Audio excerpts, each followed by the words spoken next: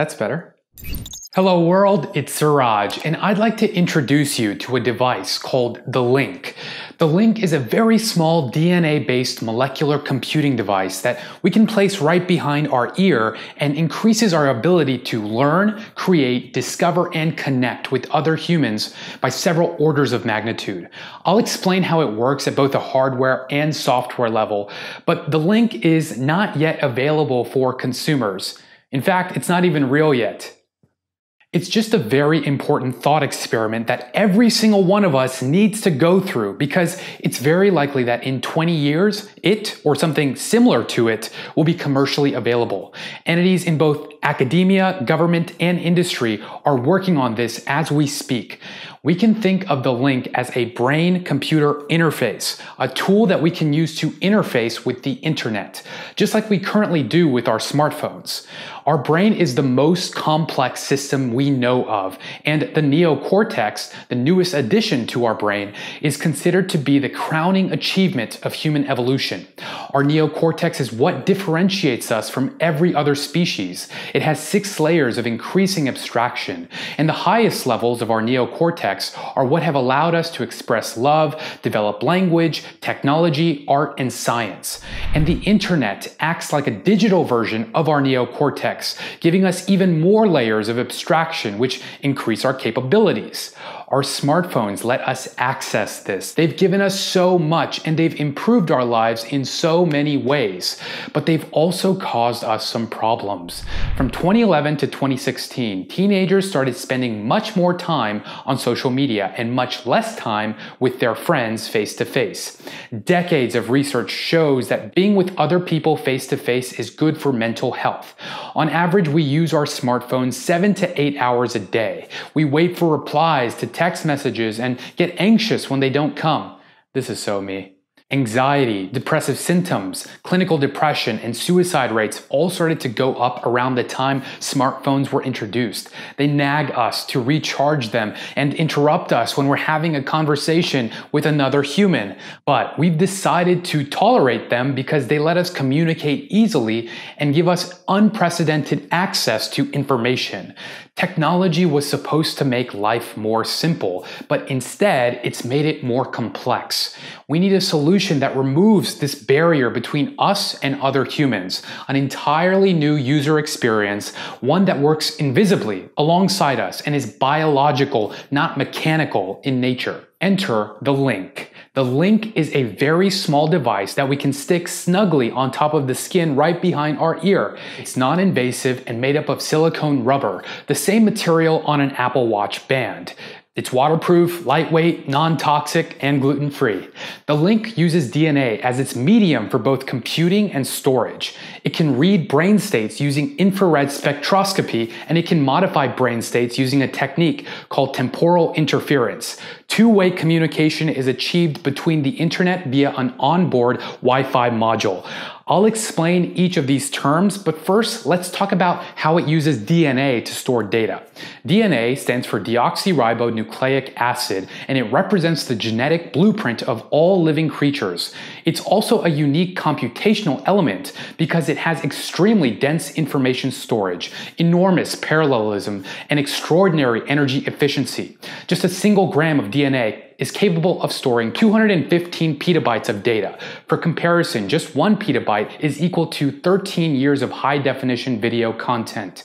The way DNA storage works is that first we take some digital data that we'd normally store in binary code of 1s and 0s and translate it into the genetic code of A's, C's, G's, and T's that represent the chemical building blocks of DNA. Then we use that DNA code to synthetically generate strings of DNA to our specifications using the onboard byte to DNA converter.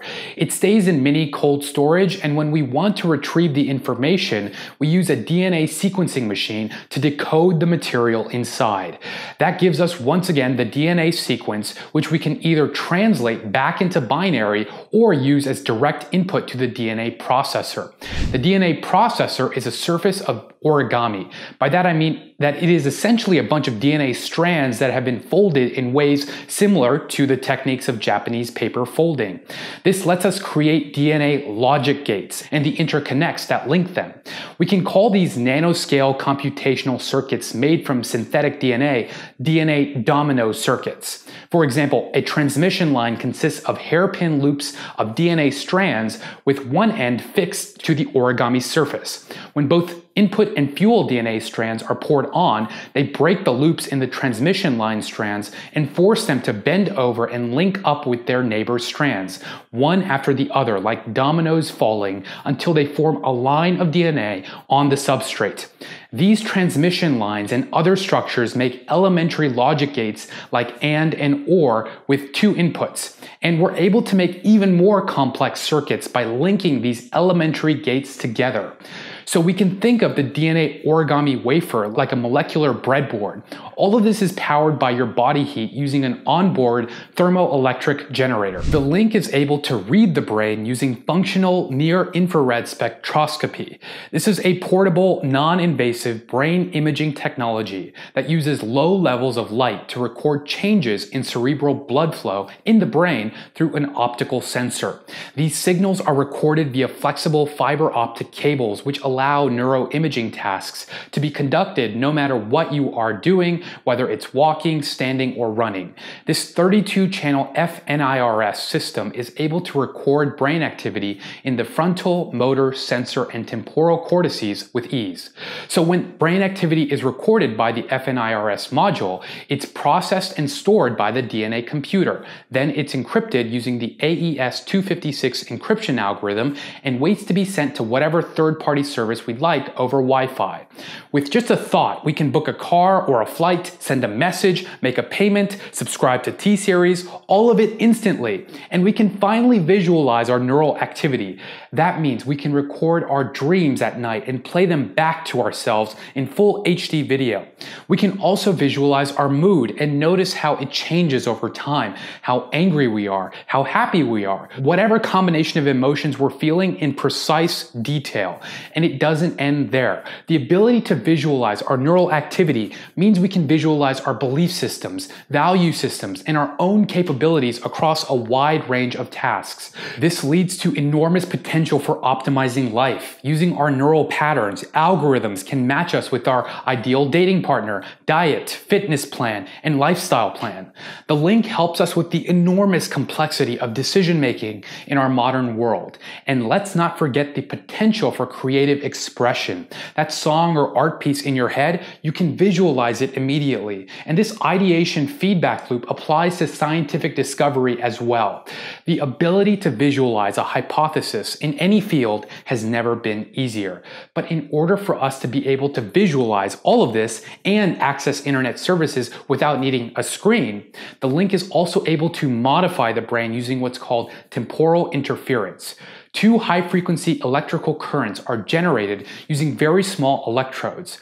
While these fields are too fast to drive neurons, the currents interfere with one another in such a way that when they intersect deep in the brain, a small region of low-frequency current is generated inside neurons. This low-frequency current can be used to drive neurons' electrical activity, while the high-frequency current passes through surrounding tissue with no effect. So if we think, visualize my dream from last night, the link will automatically find the appropriate app from the link's app store, DreamViz in this case, then read our dream, convert that dream data into a neural pattern that would allow us to see that dream in front of us clear as day, just like we would on a normal TV screen, by stimulating our brain to be able to visualize it, triggering the exact combination of colors and textures in the visual cortex to show us something in real life that exists only in the brain. This ability to write to the brain gives us extraordinary capabilities. With the link, we can experience any drug, be it DMT or LSD, without experiencing side effects. It's simply a matter of changing our neural state by downloading the digital version of these drugs. We can also download any skill instantly, a PhD in physics, an entire textbook, or even an entire language. And for the gamers, the link lets us experience entirely new worlds in full 5-sense immersion.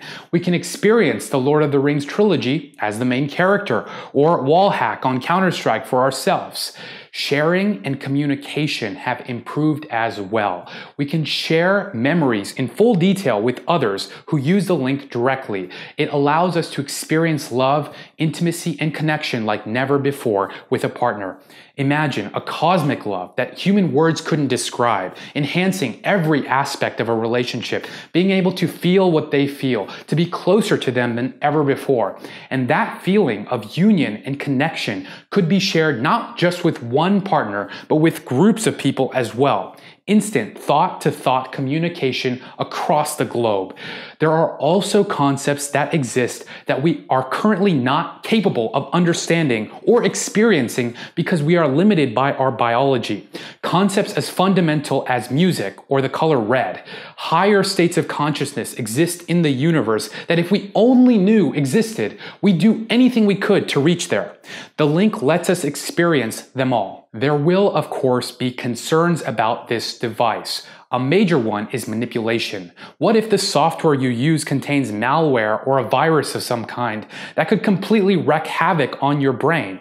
It's important to note that this technology necessitates a new breed of decentralized peer-to-peer applications that are fully transparent, cryptographically secure, open source, and verified using several third parties. We'll have to completely trust any service we let anywhere near our heads, and Facebook is definitely not one of them. Another issue is a potential intelligence disparity. What happens to those people who don't want to use the link or can't afford it? The more demand there is, the more the link will be manufactured, and thus the less expensive it gets. Just like smartphones, which are rapidly being deployed to millions of people in developing countries. There's one last point I'd like to mention, and that's the role of AI technology in all of this. AI is complementary. It's better than us at some tasks, while we're better at others. For example, when we want to search a question, we create that question in our head using our biological intelligence. Then that question is sent to a search engine service that uses AI to parse through billions of web pages to find the most relevant one. Would we even need an artificial general intelligence if we all have this superhuman capability? In fact, is it even possible to build one? Well, we currently have no idea how consciousness works. If consciousness is purely created from our brains, then perhaps we can replicate that consciousness in a machine and create digital beings as counterparts to ourselves. But there's also a chance that there is a universal consciousness that all living things are connected to, that our brain, in fact, acts as a receiver of it, not the source. And if that's the case, the link, a tool of our own creation, extends the capabilities of this irreplaceable phenomenon and moves us closer to this universal consciousness. Regardless, a world of advanced, super intelligent beings that create, discover, and love each other is an exhilarating thought to imagine. By studying different modes of computing, biotechnology, the role of consciousness, the capabilities of AI, and of course, neuroscience, we definitely have a shot at getting there in our lifetime.